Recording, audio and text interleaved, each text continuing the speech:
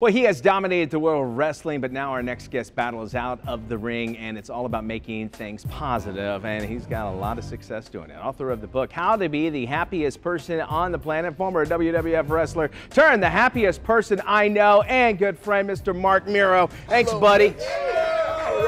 Andy actually came up and goes, you know, Marc is just one of those guys, you just know he's happy just by looking at him. And you know, you always got that smile on your face. I either think you're up to something or you're happy, and I think it's the latter. Your book, How to Be the Happiest Person on the Planet, what's it about, man? Well, you know, Mitch, I think through adversity we become a champion, and unfortunately because of the losses in my life, you know, it's like one of those things where you either get busy living or you get busy dying. Right. And I lost my mother, father, brother, sister, over 30 friends, drug overdose, suicide, murder, and I've been through so much in my life, and I got to a place in my life where I really realized that we all have a purpose, and I wanted to make a difference. And I started utilizing my own celebrity status from professional wrestling to speak at schools, churches, and corporations all over the United States, all over the world now. We went to Russia and spoke over there, but it's been incredible. I often tell people, if you want to be happy, help someone else become happy, because the more I give in life, the more I get back. Yeah, you forget about your own problems when you're helping somebody else, right? You do, but you know, it's not so much about the circumstance or situation, it's how we respond to it,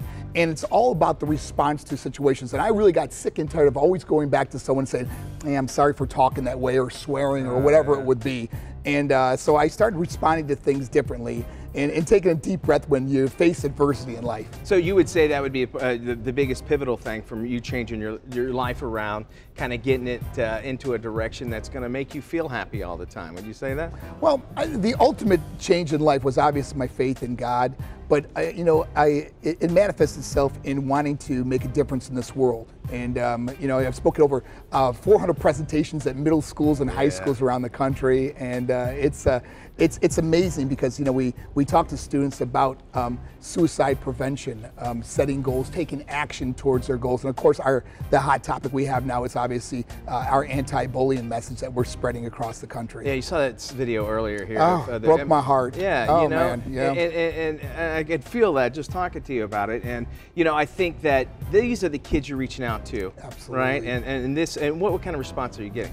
Well, you know, Mitch, it's absolutely been incredible. You know, I recently just did a middle school, it was one of the last days of school, and a student told me that during my presentation, she was passing a note. There was 1,500 kids in this presentation, and she was passing a note that from the girl that's been bullying her every day, and said, I am so sorry for what I've done to you. Can we be friends? Things like that. But I also received a letter from a young lady right over here at Lake Howell High School who said, Marc, the day you came to my presentation was the day I planned on taking my life. She already had her suicide note written. She had no idea she was even going to be in a that there was an assembly that day.